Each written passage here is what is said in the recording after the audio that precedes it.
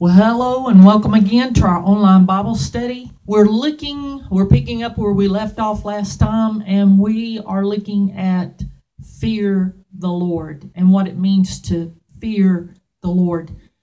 And the reason that I'm emphasizing that so heavily is because that's what's wrong with our society today, is that there is no fear of the Lord.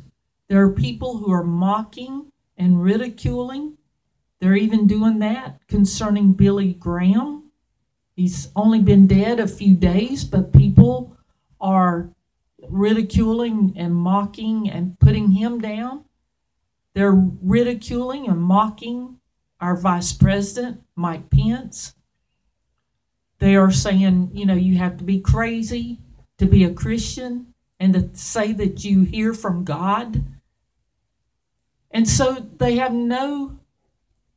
they don't fear any consequences of what they're saying. And yet the Lord says that we have to be careful what comes out of our mouths, because our mouths are so powerful. Our words are powerful. The Bible says death and life are in the power of the tongue. And that's why it's so important for us to not say things that we would later regret, because there's no way that you can take those words back. And so there are those that feel like they are very wise in their own eyes. They think that they're a law unto themselves, that they can do whatever they want to, that they can commit crimes and get away with it.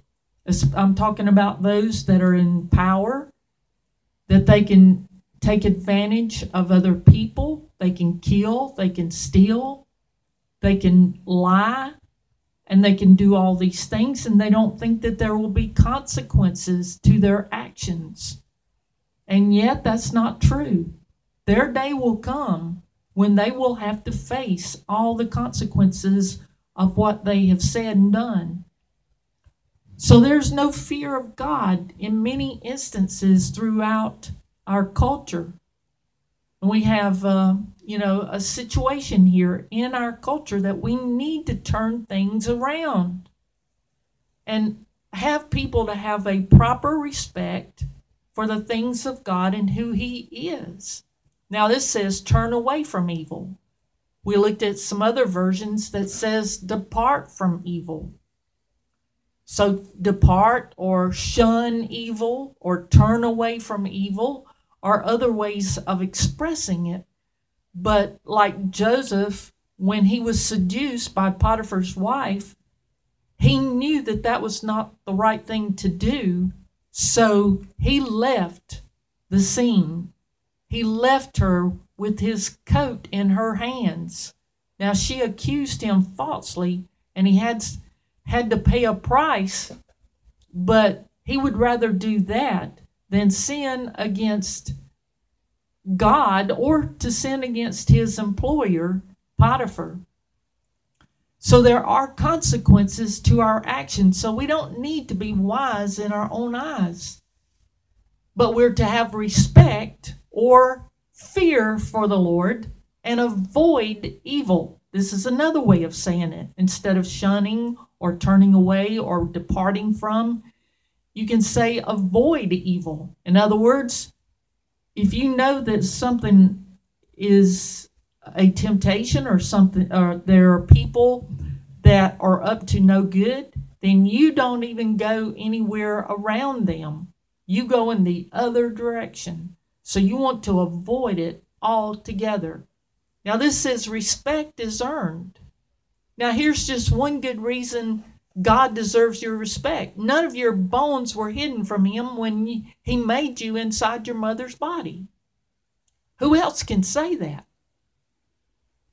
God is the one that created us in our mother's womb.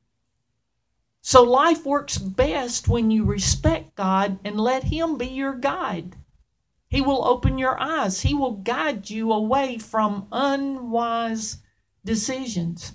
I know people don't like to open up an owner's manual. They'd like to figure it out themselves before they go through all the instructions that are there in the owner's manual. And I have to say, I have looked at owner's manual, and some of them are not very user-friendly and are not very clear in their instructions. So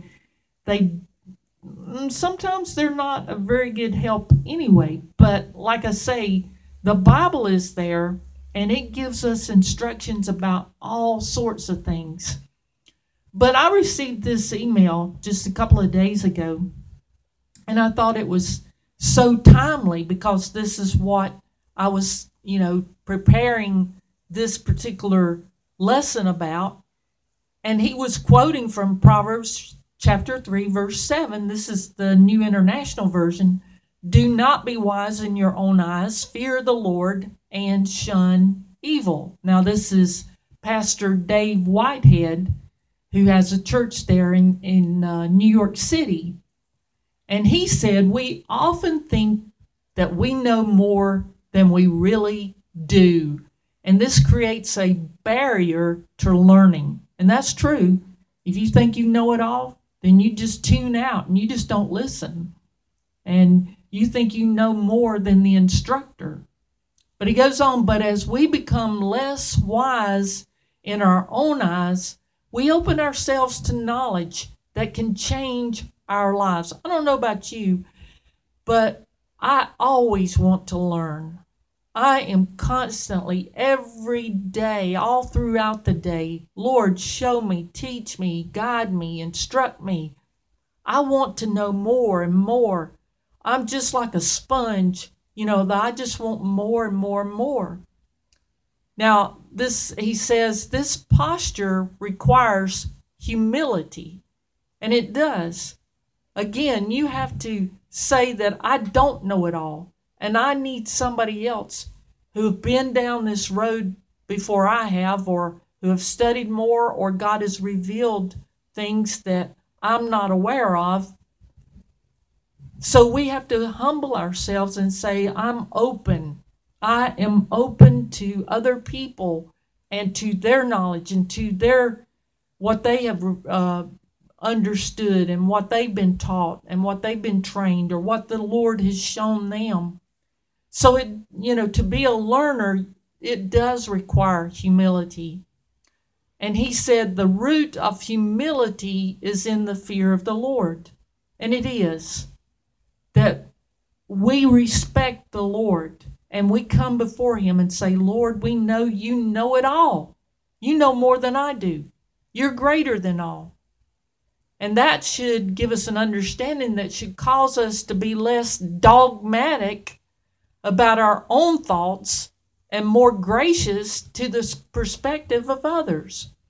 There are some people that are so dogmatic and they think they're right, and it doesn't matter what you say or what you've learned or what the Lord has shown you.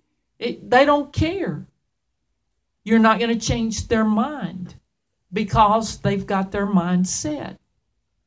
But it does take humility to open up and say, I'm teachable. I want to learn. Now, changing gears a little bit, let's look at what the Apostle Paul wrote in 2 Corinthians chapter 5. Here he says, for we must all appear before the judgment seat of Christ. Now, when he talks about the judgment seat of Christ, he's not talking about everybody. He's talking about believers. For the ungodly, for the unrepentant, for those who do not have salvation, they will have to appear before the great white throne judgment of God. The judgment seat of Christ is a place where we go through, I guess you'd say, an examination to determine what we've done with what God has given to us, the gifts, the talents, the abilities, the opportunities. It will give him an opportunity to give us rewards for what we've done, for our work for the Lord, like a bonus or a promotion, if you will. But you know, Jesus gave parables like the parable of the talent. And in that parable, the master gave 3 different servants talents. To one he gave 5, to another 2, another 1. And then the master went away. And then when he came back later, the servants appeared before him and he said, well, what did you do with the talents I gave you? And the one that had 5 said, look, I used your 5 and I made 5 more. And the other one said, I had 2 and I increased it. I doubled it. But the one that had 1 said, I was afraid of you. I know what a harsh person you are, or how harsh you are, God. And so he said, I hid it, and here it is. And the Lord said to him, you foolish, foolish servant. You knew that I was going to require something from you, and yet you didn't use what I gave you. So there will be that time when we will appear before the Lord, and it will just give us an opportunity to show the Lord what we have done with what he has entrusted to us. He has given us so many gifts, so many opportunities. And so he wants to know, what have we done with what we have given him? I know that when I was working at Mastercraft, we had a vice president who was very, how would you say it, intimidating. And he wanted these monthly meetings with all the managers, and he would, we had 5, 6 locations, and he would bring the managers together in one place, and we would have to present what we had done in our particular areas of expertise. And he didn't want to hear somebody say, well, I'm going to do this, or, well, I'm planning to do this. Oh, that would make him so mad. He didn't want to know what we're going to do. He wanted to know what we had done. He wanted to see results. And the Lord is saying, I've entrusted you with so much. Now I want to see, what are the results of what I've given you? It is a time, you know, like I said, it's just like bonus time or promotion time, where you're given a raise because of your good work. Well, that's what the Lord wants to do for us. He doesn't want to have to condemn us or chastise us. But then Paul goes on in the same chapter, in the next verse, he says, therefore, knowing the fear of the Lord, we persuade others. So knowing the fear of the Lord, knowing that God is all powerful, that God is all knowing, that God is the supreme commander of all of his creations. He says, when we stand before him, he says, I want to know that I have persuaded other peoples, that I have tried to motivate them to seek the Lord for themselves. And what we are is known to God, yes. And I hope it's known also to your conscience. God knows us. He knows what we have done and who we are. And he's very concerned with our character and our nature. He's more concerned about that than necessarily our doing. He wants to know our character and our nature. And he wants to know if we're doing acts of kindness and charity to other people. But what about, are we telling people about Jesus Christ? Are we sharing the good news of the kingdom of God with other people? Now, this is a little commentary on what Paul was saying here.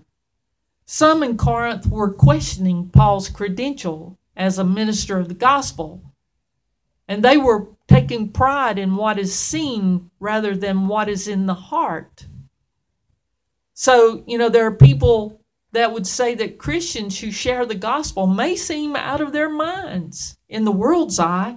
And that's what we were saying, that today there are those, just recently at the Oscars, there was a person who began to ridicule and mock our Vice President, Mike Pence, because he prays and he hears from the Lord. So there are people in the world who are saying, well, you're crazy, you're out of your mind for doing these things. But we have to know that the good news is God's wise means of salvation. The good news of the kingdom of God is the way that we receive eternal life. We don't want to go down the wrong path. We want to shun evil.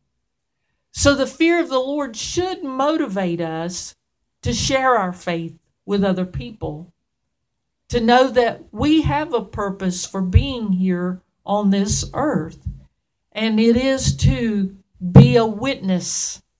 We are to glorify God and to serve Him forever, to be a light in the darkness that surrounds us, and to offer hope and life and salvation to those who will receive it.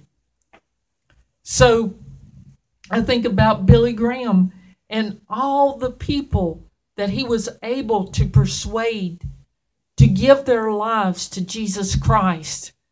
What do you think his reward is when he passed over onto the other side? What do you think happened when he went into the presence of the Lord and all those that were gathered there? Don't you think that there was a lot of rejoicing and a lot of, welcome home, Billy. Thank you for what you did. I wouldn't be here without you. How many would say that? But Billy would say, well, the reward goes to those who prayed for me, for those who supported me, for those who stood with me and helped me. And that is true. We all have a part to play. Not all of us have the role of an evangelist, but we can give support for those who are called to that particular work. An evangelist couldn't travel the world unless he had the resources to do so, unless he had a place that he had to have equipment, he had to have television time, all these things that cost a lot of money. So he needed support financially as well as prayer support, because to have the prayers, it just meant that the anointing flowed just so much more freely. To know that there were voices being lifted up, where 2 or 3 agree as touching anything that they shall ask, it shall be done by my Father which is in heaven. No, we don't have to ask, but He wants us to ask.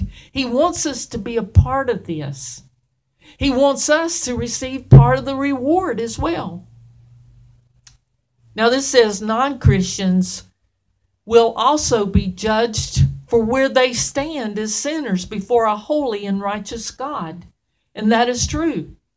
We will all have to stand before the Lord, whether we're at the judgment seat of Christ or whether we're at the great white throne judgment of God, where He judges the ungodly and the unrepentant and those who have not surrendered themselves to the Lord Jesus Christ. But think about this from Psalm 14, verse 1. The fool says in his heart, there is no God. They are corrupt. Their deeds are vile. There is no one who does good. The fool says in his heart, there is no God. So why would we listen to fools? Why would we listen to someone who's receiving an Oscar, who doesn't believe in God? Why should we value their opinion because they're a fool? This is what the scripture says. For those that do not know God, they're a fool. And we shouldn't value what they have to say. They should not influence what we do. They shouldn't intimidate us because they're a fool. They're corrupt. They're vile. They don't do good. It's all about themselves. They're full of selfishness, of greed, of power, of prestige, of acclaim. But I thought it was so funny that they said that the ratings or the viewing of the Oscars was way down. It was like it was somewhere around 26 million people out of less than 325 million people, which is, that's less than 10% of the population who watch the Oscar. Why should we value them? Why should we let them influence our culture? Why should we let those who are atheists, why should we allow them to have positions of power in our nation? Why should we allow them to be the value changers in our society? They're fools. Why should anyone want to listen to them? Why would you want to send your children to universities or colleges where there are atheist professors or teachers? Why would you want your children to be indoctrinated by what they have to say? Why would you allow your young, vulnerable young people to be exposed to their way of thinking when they're fools? Fools to think that there's no God. Psalm 14, the fool says in his heart, there is no God. They're corrupt. They do abominable deeds. There's none who does good. Psalm 53, the fool says in his heart, there is no good. There is no God, They are corrupt, doing an abominable iniquity. There is none who does good. The fool who says there's no God does not do good. Atheist. Why would we want atheists to be the leader in our society in whatever field that might be? If it's in media or entertainment, in news, in politics, in education, in the arts, in business and finance, in all areas, in the church, even those that don't believe in God and yet they're part of our church. They don't believe in the inherent Word of God. They don't believe the Scriptures. They believe their own doctrine. Why would we want to listen to them? Atheism is the belief that there was nothing and nothing happened to nothing, and then nothing magically exploded for no reason, creating everything, and then a bunch of everything magically rearranged itself for no reason whatsoever into self-replicating bits, which then turned into dinosaurs. That makes perfect sense, doesn't it? I tell you, it takes more faith to believe that there is no God than there is for us to believe that there is a God, that there is a creator, that there is a rhyme and reason to things. To say that there was a big bang, a big explosion, and then all the universe came into existence as a result of that, with no creator, with no guiding hand, with no specifications, with no precision. When there's an explosion, things just go to pieces. Things are destructive when there's an explosion. But when you have a creator God who knows exactly to the precise measurement how far away that the sun needs to be away from the earth. If it was any further away from us, we would freeze to death. If it was any closer, we would burn to death. He knows how to put everything in their perfect alignment and orbit so that they don't crash into one another. the timing of everything, the precision of everything. And you read in the Bible how precise and how God gave all these measurements and had them doing all this counting. God is so infinite. I mean, He knows right down to the infinite detail of the structure and the precision of the way things need to operate. So again, why would we listen to fools in our society? Why have we listened to the news media? Why do we listen to some of the politicians who lie to us over and over and over and over again, who have no fear of God?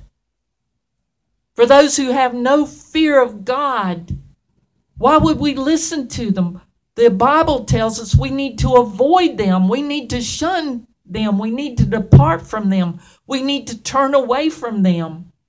We need people who know God, who fear God, and who live by God's word to be in those positions of responsibility in our nation. Because the Bible says, blessed is the nation whose God is the Lord. And that when the righteous rule, people rejoice. When the ungodly rule, the people mourn. Like what Albert Einstein said. He said, insanity. Doing the same thing over and over again and expecting different results. We can't keep doing the same things over year after year after year and think that things are going to get better. We need to change our society, our culture, the dynamics of it. We need to turn away the mindset of our entire nation, or at least the majority of our nation, to get them thinking and being on the same page with one another, on the same page as God and God's wisdom. I was listening to Andrew Wommack and Lance Wallnau. Andrew Wommack has a Bible college, Charis Bible College in Colorado, and also he has Bible colleges scattered throughout the world. He has a huge place there at across from Pikes Peak in Colorado. It's a beautiful location up in the mountains there in Colorado. But it's a Bible school that has, what they're doing is teaching and training the students the Word of God, but then helping them to apply the principles of the Bible in every aspect of, they're not trying to make all preachers or missionaries. We're all missionaries, but our mission field is in different areas. So they're teaching and training people in media, in the arts, in entertainment, in business and finance, in all these other aspects in our society that affects the way that we think and how we operate. So they're teaching and laying the biblical foundation for these students' lives, and then they're training them in their specific vocation or calling so that they can apply these principles out in the world. The Bible, Jesus said that we are to go and make disciples of all nations. That means it's a teaching ministry, and we need to teach the principles of the Bible, because if we want success, if we want prosperity, if we want a nation to thrive, then we need to be founded upon biblical principles and not veer off of that, to avoid evil, to shun it, to turn away from it, to depart from it, and not let it dictate who we are. Listen to Albert Einstein. It's the epitome of a stupidity to keep doing the same thing over and over and over again and expecting different results. We need to change our culture.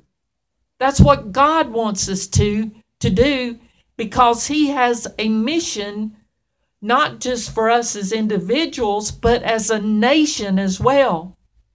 Because as America goes, it has an influence and an impact all across the world. We need good entertainment. We need good news media that gives us the true news. We need good businessmen and financial men, and we need good people, men and women in politics and government and law. We need good judges.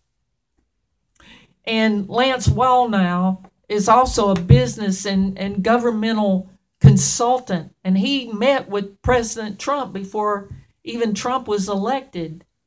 And he teaches these same principles, that there are 7 mountains of influence in our culture, including the church or religion, the family, business and finance, education, politics, government, law, in the arts and entertainment, in sports, all these things. All of these different areas or aspects of our culture shape our nation. And we need to make sure that we have men and women in every one of what he calls these 7 mountains of influence in our culture. So we need to be the salt and light. And we need to have a proper respect of Almighty God. This is Isaiah chapter 8, verse 13. Do not fear anything except the Lord Almighty. Highlight that phrase right there, that sentence. Do not fear anything except the Lord Almighty. Don't fear those who have wealth and power. Don't be intimidated by what they say and how they ridicule us and try to intimidate us and try to mock and ridicule us, and they cast aspersions on our mentality and all these things. Why should we listen to them? They're fools. Don't fear anything except the Lord Almighty. Why do you fear anybody except the Lord? He is the one that we're going to have to stand before. He's the one that we're going to have to answer to when it's all said and done. He alone is the Holy One. If you fear Him, you don't need to fear anything else. Just fear Him. That's all we have to do. It is the Lord of hosts whom you should regard as holy, and He shall be your fear, and He shall be your dread. Then He shall become a sanctuary. Or, to put it another way, make the Lord capital. When you see Lord in all capital letters, that means Yud-Heh-Vav-Heh. That means Yahweh. The name that the Jews will not even speak. Make the Lord of heaven's armies holy in your life. When it says heaven's armies, it's talking about the angels. It's talking about Michael and Gabriel and all the host of heaven who are there at our command, who are ministering spirits for us, sent to the heirs of salvation. So make the Lord of heaven's armies holy in your life. He is the one you should fear, not anybody else. He's the one who should make you tremble. He will keep you safe. He's the one that will keep you safe.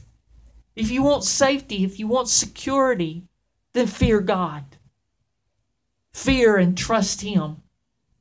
He is the one that we are to respect and honor.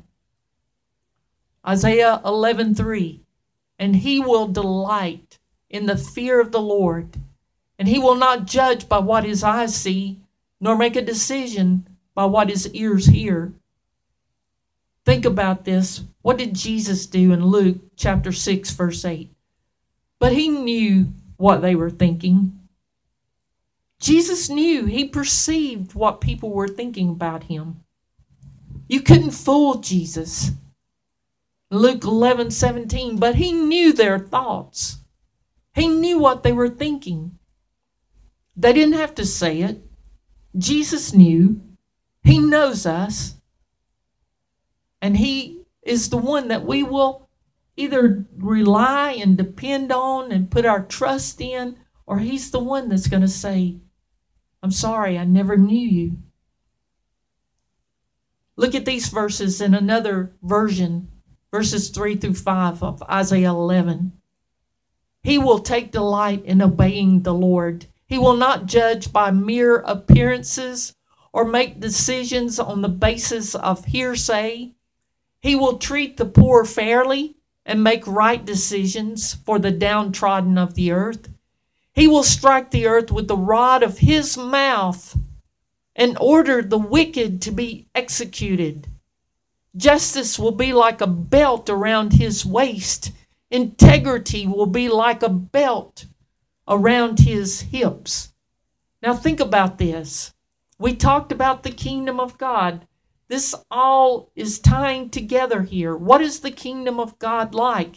And the fact that Jesus taught us to pray, thy kingdom come, thy will be done on earth as it is in heaven. That's God's will. He wants this earth to operate just like it is in heaven, where there will be peace and unity and harmony, where there will be justice, where there will be kindness and goodness, where there will be faithfulness and integrity, where there will be excellence, where there will be character. That's what he wants to happen here on this earth. Unfortunately, Jesus will have to strike the earth with the rod of his mouth and order the wicked to be executed because of the stubbornness of their hearts, because they're fools, because they don't believe in God and they don't fear God. They're fools. And unfortunately, they will be executed in the end if they do not repent.